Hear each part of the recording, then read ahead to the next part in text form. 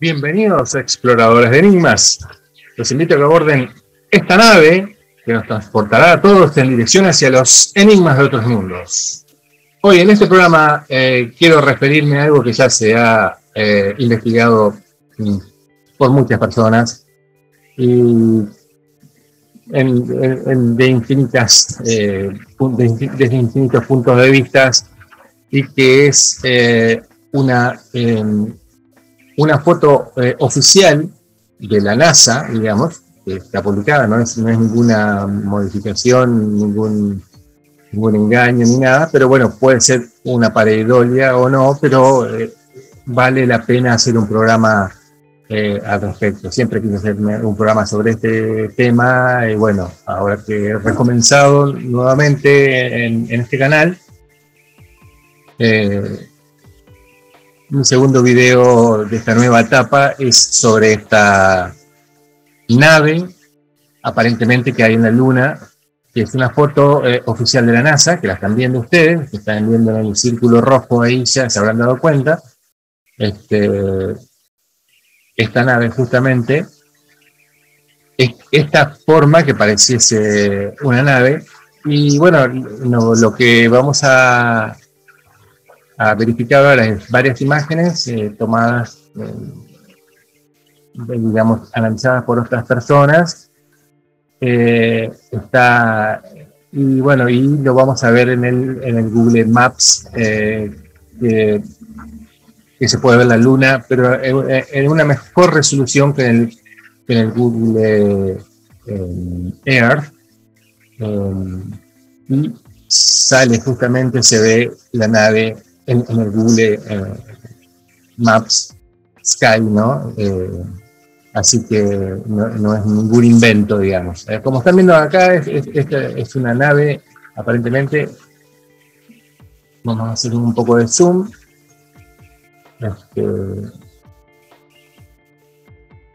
Vamos a decir, está cerca del cráter Fermi. Cerca del cráter Fermi, perdón. Se nota como si desde acá, a partir de aquí, hay una línea, como si esto fuese una nave, hay una línea de,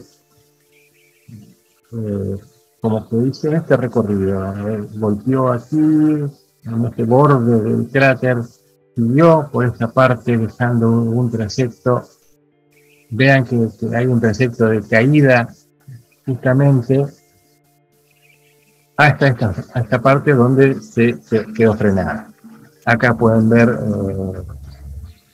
que aparenta haber, digamos, las sombras están perfectas, digamos, como aquí en este cráter de aquí arriba, ven la sombra que está en la parte superior del cráter, digamos, en la imagen, hablando de la imagen. El sol está dando de arriba hacia abajo a nivel de pantalla, digamos. Entonces las sombras son hacia abajo, aquí hay sombra, pero como esto es supuestamente algo que está por encima de este borde, esto que parece una nave, hasta acá, digamos, la proa sería, lo que pareciese la proa, esta parte y la popa aquí, ¿no? Y aquí el trayecto donde fue dando la nave. Y se ve una sombra aquí, esta sombra de aquí abajo, una sombra de la proa de la nave que está levantada, de la supuesta nave.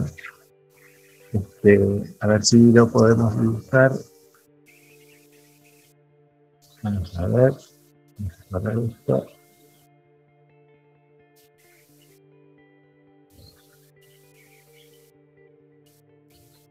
El sol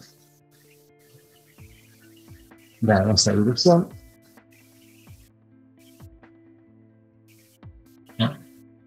Así. Y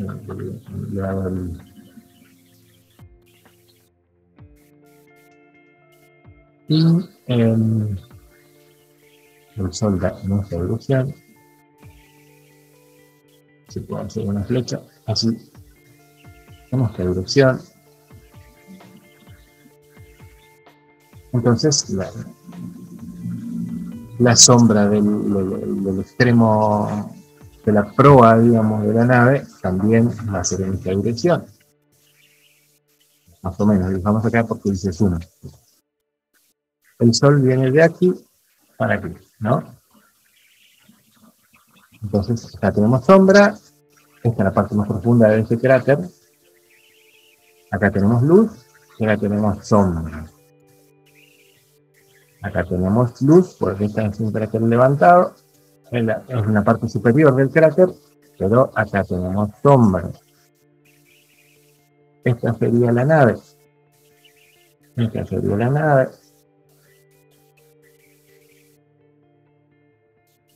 Tenemos luz en la nave, porque está levantado, está en una más elevado que este borde oscuro, esta parte oscura, digamos, más elevada, como para que le dé el sol, y justamente en esta parte de abajo está levantada también como que la superficie o la tierra o arena que movió cuando aterrizó, si fue una nave, y lo dejó en esta parte, ¿no? Pero observemos que acá también, en esta parte de la nave, hay sombra en esta parte. Que ahora voy a borrar, como también acá hay sombra, ¿no? Vamos a borrar todo esto. Ven acá la sombra, toda esta parte de la sombra y sombra de la punta. Acá baja la proa de la nave, como el sol viene, como se muestra acá en nuestra flecha, de arriba hacia abajo, ilumina la nave y hay sombra. Acá baja el terreno, la sombra baja, es muy lógico. Vamos a ir borrando para dejar un poco más claro. Entonces, no sé que me nota mucho. Vamos a pasar a otra imagen, a ver si vamos a hacer la paleta. Esta es otra imagen, no tan buena calidad, pero también a alguien se le ha hecho una medida a la nave, que aquí no se aprecia, pero tiene aproximadamente 700 metros de longitud. Digo a la nave, a la supuesta nave, ¿no? 700 metros de longitud, ¿cierto?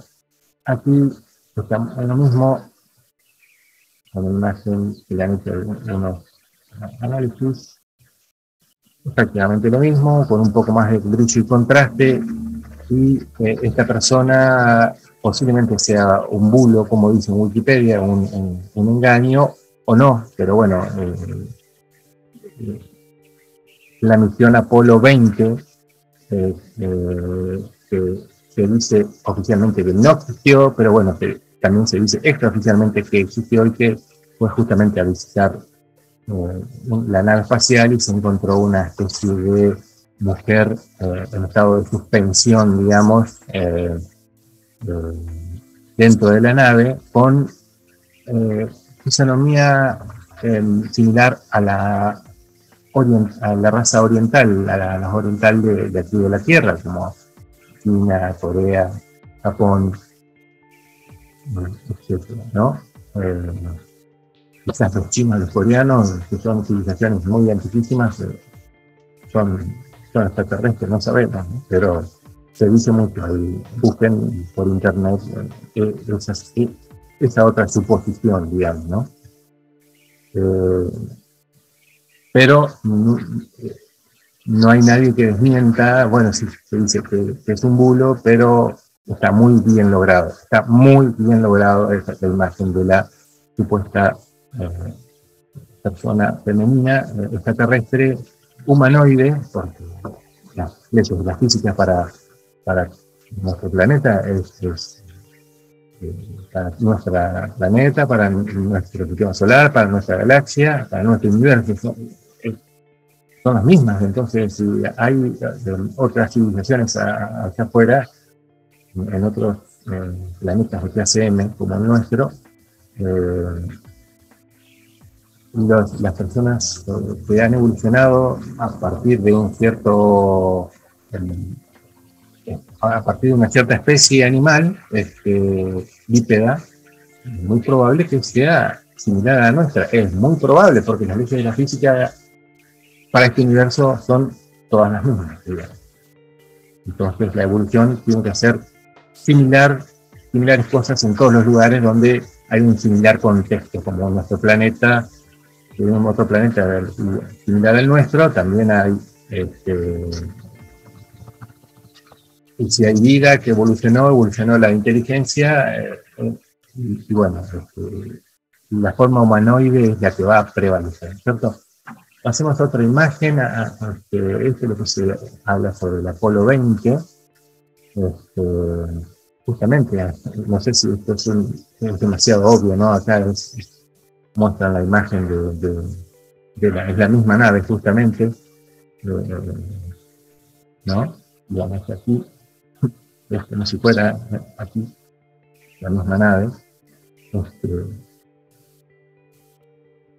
Apolo 20, lo que se dice que fue una misión secreta para justamente mostrar esto, la nave espacial. Esto es una recreación artística, no es verdad, digamos, supuestamente, pero aquí se muestra muy bien se logró mostrar esta parte, esta sombra, la proa, la sombra, ¿no?, de la nave de nuestra imagen, la proa, la sombra de la imagen con el cráter, ¿no? Se logró mostrar muy bien. Esto es una recreación, una reconstrucción de la imagen, ¿no? La proa y la sombra. Esto es lo que se quiere mostrar, ¿no? Aquí, la proa y la sombra. Bueno, pasemos a otra imagen. Bueno, aquí hay otra anomalía que se le puede llamar también en la Luna, como lo que parecería otra nave, donde golpeó la superficie de un cráter, el borde superior lo golpeó y obviamente paró aquí. Esta es una foto, digamos, es una foto oficial, bueno, ambas son fotos oficiales, con algún poco de filtro, pero nada más que eso. Aquí pueden ver una foto oficial sin ningún filtro, donde aparece aparentemente golpeó, y bueno, fue aquí sin filtro también. También esto puede ser una pareidolia, porque esto puede ser una emanación de algún líquido debajo de la superficie. En algún momento debajo de esta parte hubo una bolsa de algún tipo de líquido y se derramó hacia abajo, como se puede ver acá. Aquí parece una nave con una sombra. La iluminación es correcta para que la sombra de esta forma, pero bueno, aquí se aparece un derrame de un líquido que salió, brotó desde el borde de este cráter en bajada, digamos. Así que si vamos a Google Maps, que es lo que yo les quería mostrar, está cerca del cráter Fermi, ¿no? El cráter Fermi, de aquí, donde están estos dos cráteres unidos, si acercamos, ¿no?, en Google, vean, en Google Space, google.com/maps/space/moon, y van entre el cráter Isaac y el cráter Konrad Cube. Aquí vamos a acercar, y esto es impresionante porque estamos viendo lo mismo. Esto es imagen oficial. Estamos viendo lo mismo, con un poco más de claridad, pero estamos viendo el mismo recorrido. Si vamos a la primera imagen, ¿no?, lo mismo. Entonces, para quienes los quieran buscar, están sobre el cráter Fermi grande, vean estos dos cráteres que están unidos. Bueno, nunca llegó un meteorito o algo, lo golpeó a este, lo golpeó al otro, y bueno, se hicieron dos cráteres. Y aquí está la supuesta nave espacial. Este es el recorrido que todavía se puede ver, no tan claro, pero bueno, sí se puede hacer una análisis de imagen. Pero no deja de sorprender, ¿no es cierto? Así que bueno, lo dejo para que lo analicen, le hagan más análisis de lo que todavía se le han hecho a esta supuesta nave extraterrestre. De cientos de análisis y la imagen es oficial, así que bueno, es bueno que entre muchos puntos de vista llegamos a un punto de vista más completo sobre al respecto de esto, ¿no? Bueno, muchas gracias por acompañarnos en esta comunidad de Enigmas de Otros Mundos, y nos vemos en el próximo programa. Chao.